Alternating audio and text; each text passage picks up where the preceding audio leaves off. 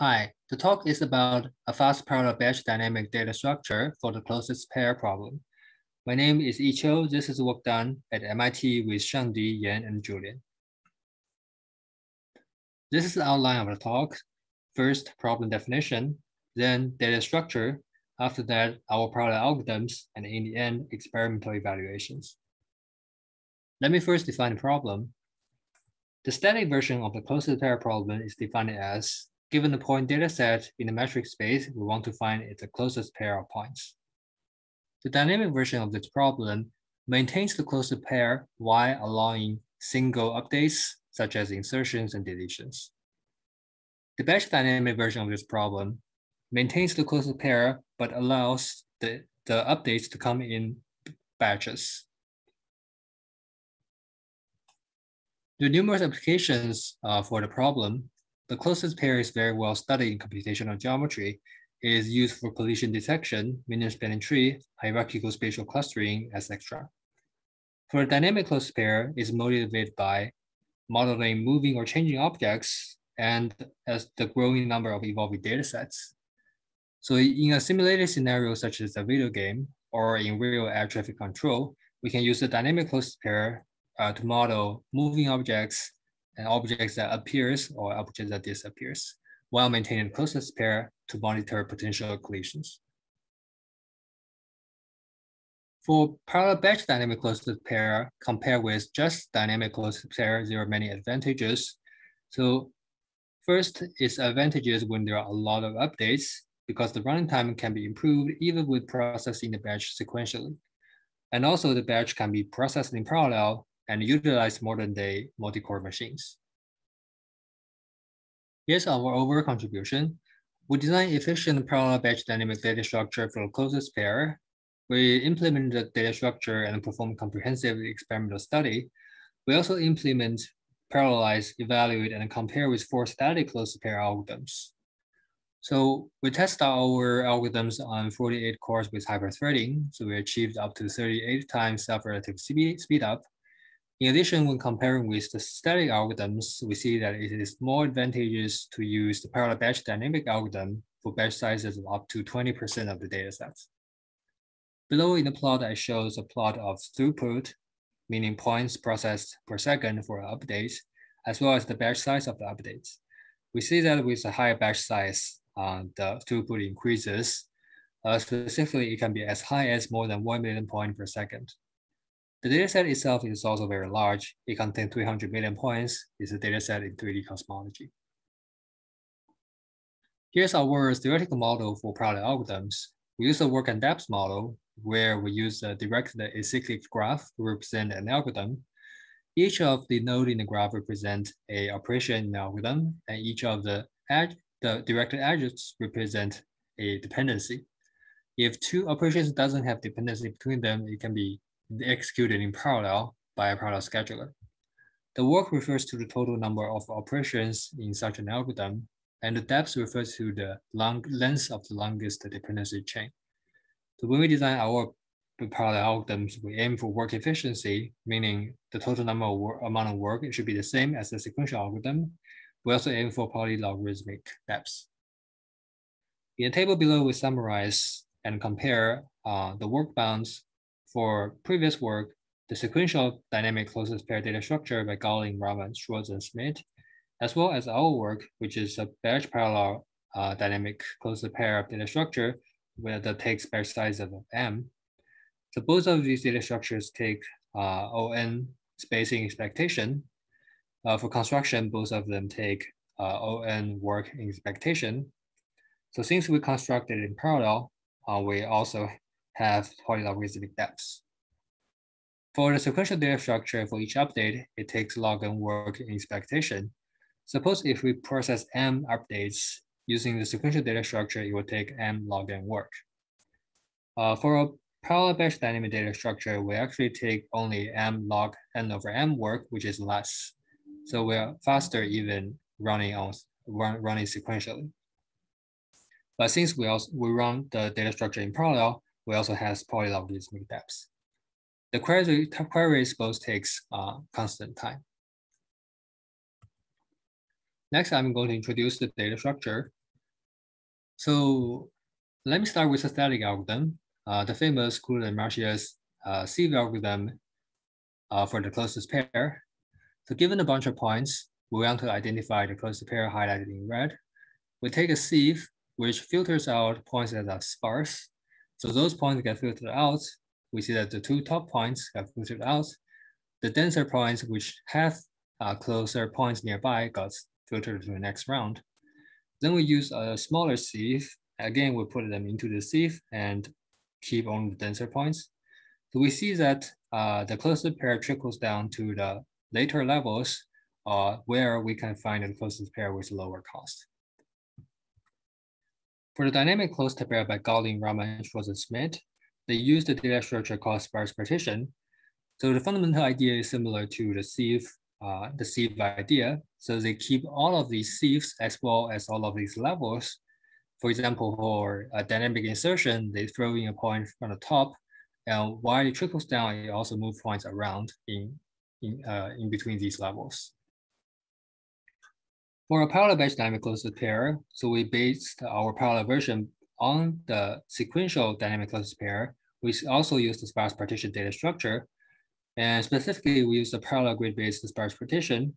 We also design our own parallel batch dynamic heap to do internal bookkeepings. So this is some more details for the sparse partition data structure. So the input data set is called S. So the sparse partition is a sequence of tuples, Si prime, with I being from 1 to L. So there are L different levels. And for each level, we have these two sets. Si for level I represents all the points of level I. So Si and Si prime represent only the sparse point of level I. The difference between these two sets are the denser points, and they trickle down to the next level. Let's see examples on the right. The larger circle represents S1. We have these 2 points being S1 prime, and the red highlighted region denotes the denser points, which is going to be processed in the next level. So it becomes S2. In S2, similarly, we can still identify denser regions and also have 4 sparse points, and the denser points goes to the next level, becomes S3. And in S3, all of these points becomes sparse. This is a randomized data structure where how coarse or how fine the sieve is determined by a random pair of closest pair, which is randomly chosen. So therefore, there will be expectation log n different levels, as well as overall linear expected space. So in the program, we implement this sieve using the grid-based data structure. This is also done by previous work. So specifically, we impose an axis-aligned grid on the data points. So for 2D data, we have a 2D axis-aligned grid. For example, for each of these points here, we check its own box as well as the box neighborhood. So if the entire neighborhood, and including the box in the center, only contain the point itself, is considered to be a sparse point. On the other hand, so for this point, it has someone else in its neighborhood, so it's not considered sparse, but dense. So the sparse points are retained by the sieve, while the denser points got trickled down.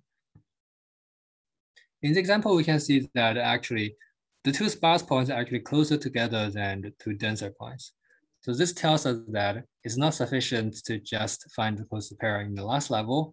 We have to do some bookkeepings to keep the closest pair in the dynamic data structure. Specifically, we use the heaps to maintain the closest pair. And remember earlier we talked about that for each of these levels, we have a sparse set, which is the white region. So the white region contains the sparse points represented by hollow blue circles. So for each of these sparse points, we find the restricted distance. So it is defined as the closest pair, its closest sparse points in its own level as well as k level before, where k is the dimensionality. For example, for this point here, its closest pair is simply in the same level. So this pair gives rise to its restricted distance. Whereas for this point in S2 prime, its closest sparse point is actually in the previous level. So this pair give rise to this point's restricted distance.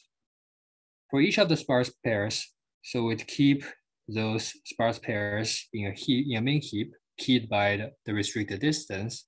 And for the closest pair, we can simply read the last k heaps at the top of the last k heaps and take the minimum among the k values, where k is the dimensionality, which is a constant. And from that, we obtain a closest pair.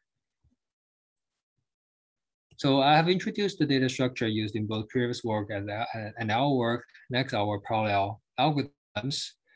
First, we construct this sparse partition data structure. So overall, we make careful parallel primitives. We use parallel dictionary to represent the grid in both theory and practice. We also design our own parallel batch dynamic heap for the bookkeeping, as I have talked about earlier. The heap by itself might be of independent interest, so we include more details in our paper.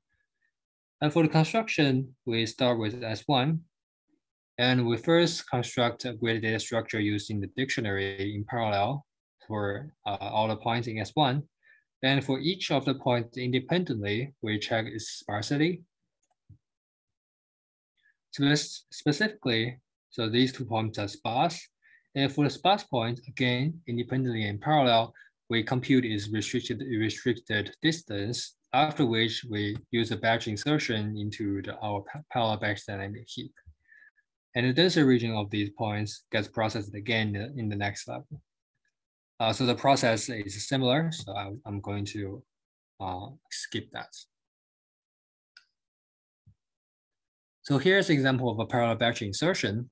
So here I use a simplified example of consisting only 2 levels.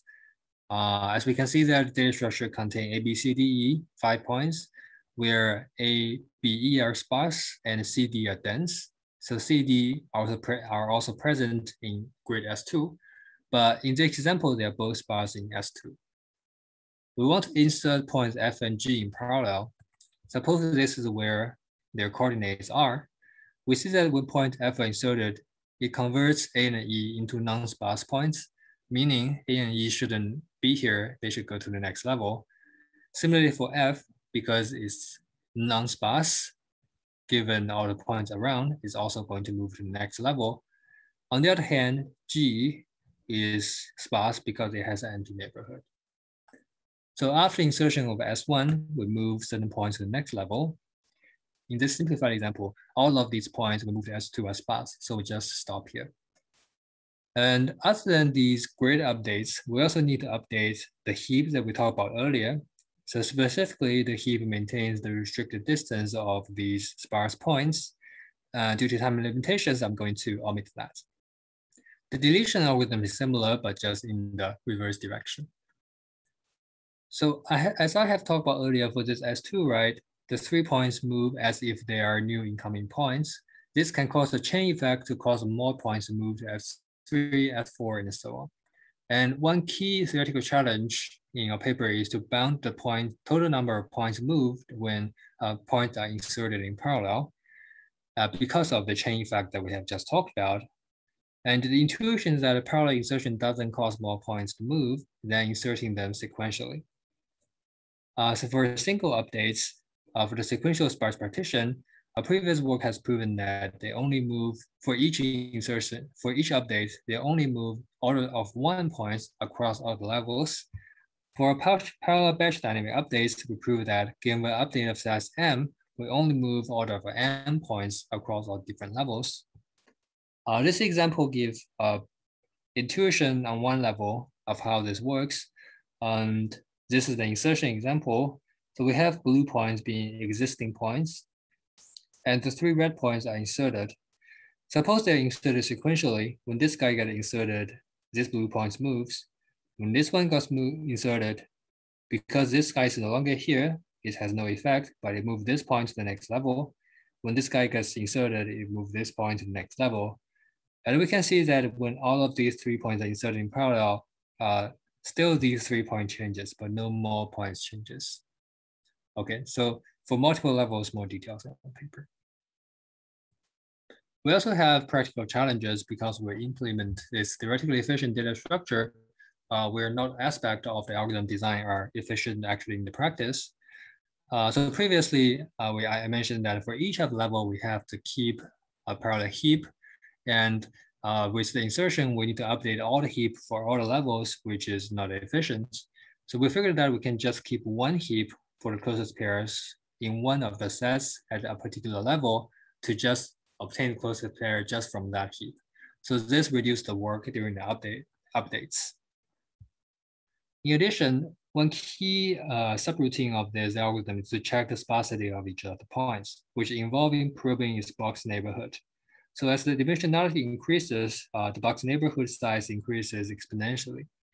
And so we use dynamic spatial trees to maintain only the non-empty neighborhood boxes for high dimensions, which speed up the sparsity determination process. Okay, next I'm going to talk about some experiments. And this is our experimental setup. We test on the AWS machines where there are 48 cores with two-way hyperthreading. The machine has 768 GBs of RAM.